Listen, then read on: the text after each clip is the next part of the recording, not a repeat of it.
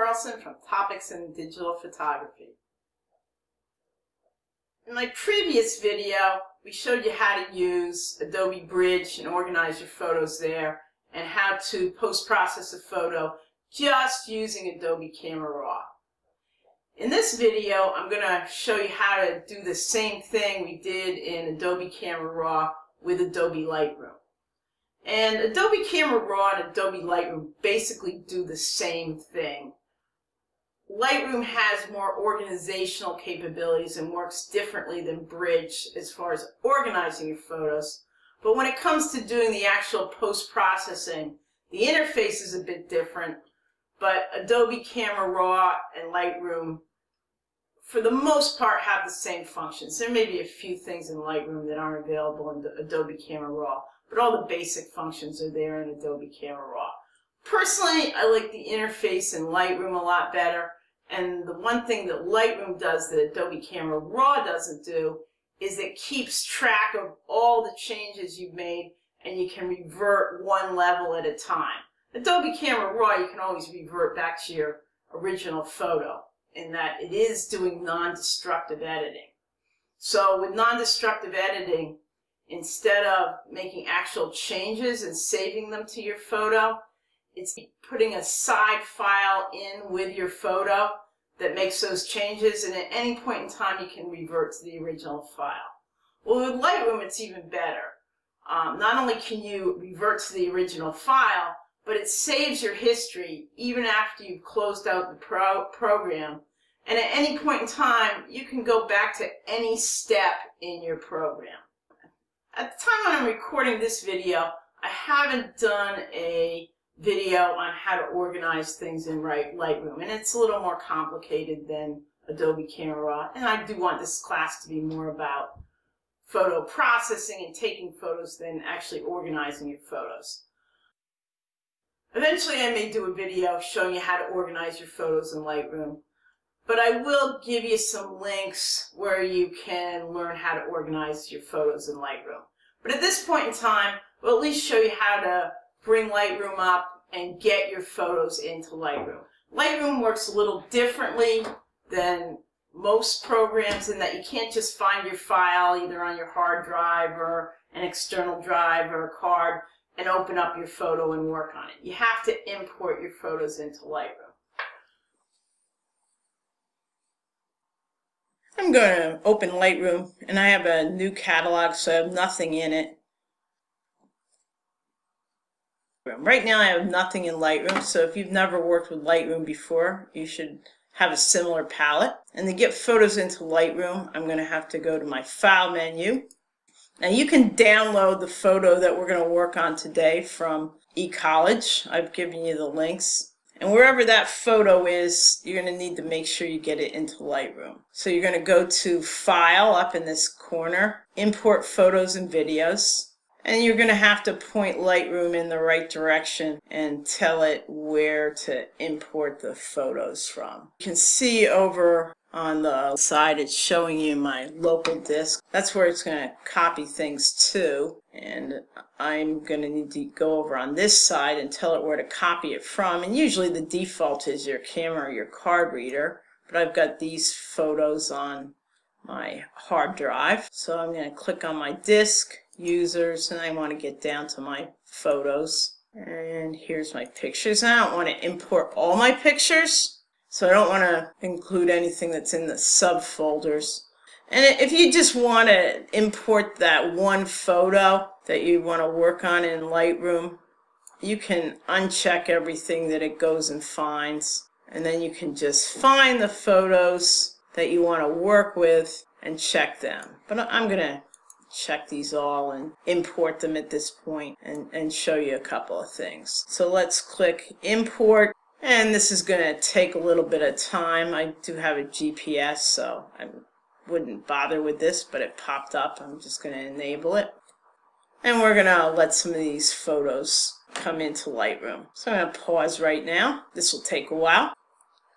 Right, I'm back, and I've got a whole bunch of photos in Lightroom now, and I could go down and try to find the photos that I want to work with, and notice that it's got my import right here, and these are all the photos that I just imported. It put those in various folders based on when the pictures were taken. I'm not going to go into how to set up Lightroom at this point. At this point, I don't have a video on how to set up Lightroom, and we're just going to do some basic functions and concentrate on processing our picture. But I will give you some links. I prefer Lightroom over Adobe Camera Raw, and in fact, for the most part, I use Lightroom more than I do Photoshop. It's a really good basic editor for your photographs. In this particular exercise, we're post-processing in Lightroom or Adobe Camera Raw. They do the same thing. There's no point in doing both of those.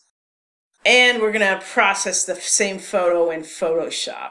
There's no law that says that you can't start in Lightroom, post-process your photo, and then just go out and do a little bit in Photoshop, which is what I normally do. All right, so let's look for our photos. And what I want to do is put up text I'm going to look for.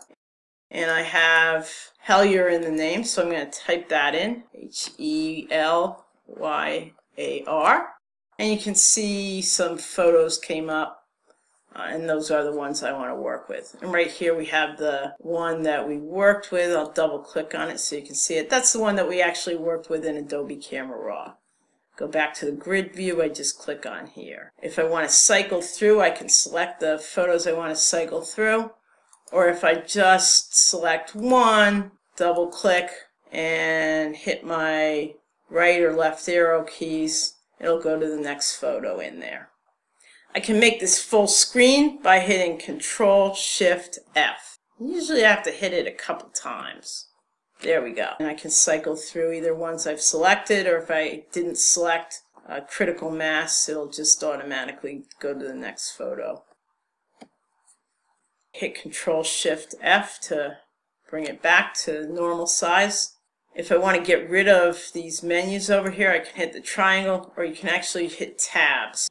Here's a sort of cheat sheet I've done for Lightroom to show you where everything is. Lightroom works in modules. Right now we're in the library module, and we're going to also work in the development module. You can see these little triangles on the screen. If you click on these triangles, you can hide or reveal the menu. You can also use the tab key to do that. Right now we're in the grid view. If you want to look at a full view of a particular picture, you can either double click on it or you can click on full view. You should have learned how to do most of this in the previous video. Collections are important in Lightroom. They're kind of like a music playlist, and they let you group your photos together without moving them on a hard drive. So that can be really useful when you're doing things like class assignments.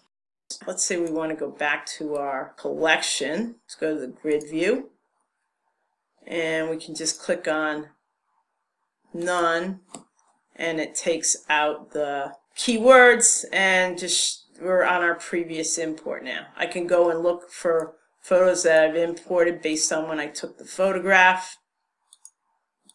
I haven't put that many photos in there, but you get the picture. So now I've kind of lost track of where the photos I wanted to work with were. If I just want to look at the ones I've imported, which are the same as all my photographs right now, put them up.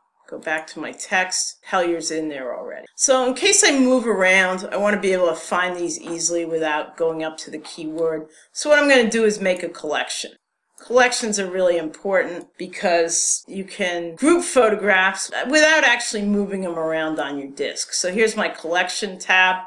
I'm going to hit the plus on that and create collection. Create it, and I'll call working files for class. Create. Okay, you can hit my tab key so that stays in there. And for some reason, I only put one of those photos in there. So now I need to go back and find the other one. So let's go back to my import, back to my Helyer. And I only need one copy of the fixed one because we'll want to compare them later. And what I'm going to do is move this file I want to work on down to my collection. Now when I click on my collection, you'll see I have the two photos there. I can double click and look at the two photos.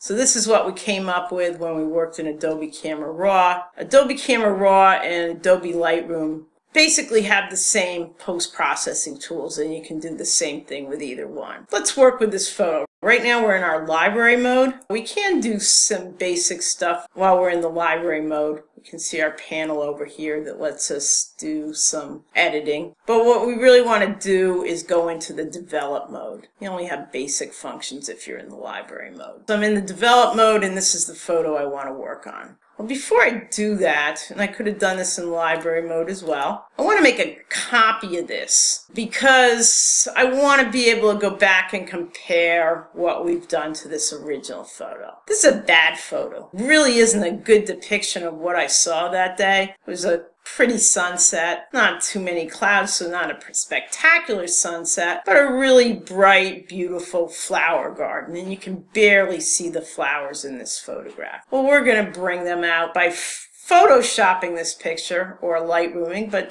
Photoshop's become synonymous with changing your photograph. We're going to make this photo look much more like the scene we saw that day than this badly underexposed photo does. You can use Photoshop or Lightroom or Adobe Camera Raw or a number of other post-processing programs to fix your photo and make it look more like the scene you actually took a picture of that day. Photoshopping a picture doesn't mean you're making it look unreal. You can, in fact, make it look more real than the actual picture was. I want to make a copy of this photo. One thing about Lightroom is you're going to have to get used to it. It doesn't work the same way that other programs work, and you might find that annoying at first, but if you continue to work with Lightroom, you'll probably start to like it. You can't just copy this photo without exporting it on your hard drive and bringing it back in. But what you can do is you can create a virtual copy, and that's what I'm going to do right now. And I'm going to work on my virtual copy. And if I go back to my library, you'll see that now I do have two different versions of that photo. But there's only one version on my hard drive, so that's nice. It doesn't take up twice the space as it did before. And Lightroom's going to create a side file that stores the visual changes that are being made to the photo. It doesn't actually change the original photo, and we can go back to the original photo at any time. The same is true with Adobe Camera Raw, but the same is not true with Photoshop. With Photoshop, you're actually making changes to your original file. For this reason, when you're editing in Lightroom, it's called non-destructive editing. So let's bring this back into the develop mode, and we'll start working on it. Lightroom's pretty simple. All of our developing tools are contained right in here. So even with one exercise, you can learn most of what you need to learn. Whereas Photoshop's going to take you years to learn to use all of its different tools. When I bring a photo into Lightroom, I usually want to work with getting my exposure and my tone right first. And that's one thing. Lightroom, I move these around and tends to hit things accidentally and move my panels around. That can be annoying, and I haven't figured out a way around it, but it's easy to get back. So the first thing I want to do is work with my tone and my exposure. Up here we have our white balance. This picture doesn't have a problem with white balance, so we're not going to need to use that tool. We will do a lecture where we work with white balance, and I'll explain white balance to you. But if you seem to have a color cast to your photo and it's a little bit off, you can fool around with your temperature here and adjust your white balance. Or if there's something that's kind of a neutral gray in your picture, or white, you can just use the eyedropper and click on it. Let's just give that a try right now. We don't really have a neutral gray or white, so this won't change the picture in a good way, but I'll show you. Gave it a blue cast. Well, this is the nice thing about Lightroom. You can go up to Edit, hit Undo. Let's just do it in a different part. You see, now it gave it a purple cast. But it keeps this history over here. If you've made a lot of changes and you decide you want to go way back in time, this history's here and you can just go back. So I'm going back to my original copy. All right, if my white balance is all right, usually what I want to do is mess with my exposure and my tone. I usually start by just hitting that auto button. Just hit my tab key to bring the picture back in with my panels. You can see that did a pretty nice job of making our photo look a lot better. Bringing up the exposure, and I can bring it up more if I want. but then it gets washed out looking. When I double click it, it brings it back to the default if I double click the triangle. So let's hit auto again. One thing you can do when you're first learning how to use the program is mess around with the sliders and see what happens. Remember, you can always look at your history and go back. Let's look at our contrast and see what happens if we take it all the way up, in which case we do darken our picture a lot, but we could bring our exposure up more to compensate for that. Then we'll look and see what happens if we bring it all the way down. Again, we want to adjust our exposure the other way to compensate for that. Okay, I'll hit the auto button or go back in here if I want to get back to where I was. This hitting the auto is good. I think I'm going to bring my contrast up just a little bit more. Could bring my exposure up a little bit more, but I'm actually going to fool with my highlights and shadows down here before I think about doing that. When you're messing with these sliders, remember that you're the artist and the final photo should be a representation of your artistic vision. If you want it to represent the scene you saw, that's great. Or you can make it look like something totally different that's more of an artwork type of piece than a photographic representation of the scene. So you're in control. And to a large extent, there's not necessarily a science to exactly where you should put these sliders. It's more about looking at the picture and figuring out what's pleasing to you. The other thing that's nice with Lightroom is that if you fool with all these sliders and changes and get a preset, it's called a preset that you like, you can save that preset and apply it to another picture. So we're not going to get into that today, but that's one of the nice things about Lightroom. And especially if you took a bunch of pictures under the same lighting conditions of similar subjects, it often works to save your presets and apply them to a lot of the other pictures to at least use as a starting point. That's why commercial photographers really like Lightroom. There's no way to do that in Photoshop. So when we're fooling with the highlights and shadows, a lot of photographers of landscapes and especially sunsets and things like that, this works well for, like to take these highlights and put them all the way down and the shadows and put them all the way up. I definitely think that putting the shadows all the way up in this underexposed picture works well. And you're not going to want to use these same settings for things like people. Fool them, see what looks good. I think I'm going to bring the highlights back a little bit from all the way, but not that much. And then when we get down to the whites and blacks, there actually is more of a science for setting those. We can look at our histogram up here. And if we look at this histogram right now, we can see it's missing some information to the right. We can mess around with these sliders a little bit to get that information back. I'm just fooling with my whites. What I want to do is widen this graph out as much as possible without losing information to the right or to the left. So look at what happens if I put it all the way up. Our highlights start to go off the charts, meaning we've got highlight clipping. And this actually shows you where your highlight clipping is. Double click this to reset it to its default, which is 0. And let's look at the same thing with the blacks. If I pull that over to the left and show the shadow clipping, notice that everything's going off the graph over here. Okay, so let's double click that. If you double click these arrows, they go to their default. You can look at your histogram and try to set your whites and blacks that way. And I'm just trying not to get, we do have some information at the very bottom here. So probably around here is where I do it based on the histogram. With the blacks, maybe over about here. Black clipping isn't as much of a problem, so I think I got a little better look when I went a little over to the left. But there's another way you can do it. Let's double click these and bring them back to 0. If you left click on the triangle and hold down your Alt key, it would be the Alt key if you're working on a PC, which is what I work on, or the Option key if you're working on the Mac, and start sliding your whites over to the right.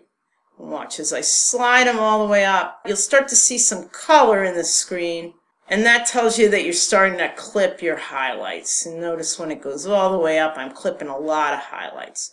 So what you want to do is you want to hold that Alt key down, and you want to go just to the point where you're starting to see some pinpoints of light there. It's okay to see a couple of pinpoints or get to your pinpoints and then just back off a touch. And notice that the setting came out to be pretty close to what we did when we were eyeballing the histogram up here. And now let's do the same thing for the black. Left click, hold it down, take the Alt key, slide over. And with that, I usually slide it to the point. You can see some yellows come in first, just to the point where I start to see some blacks come in. So right about there. You can see our picture looks a lot better already.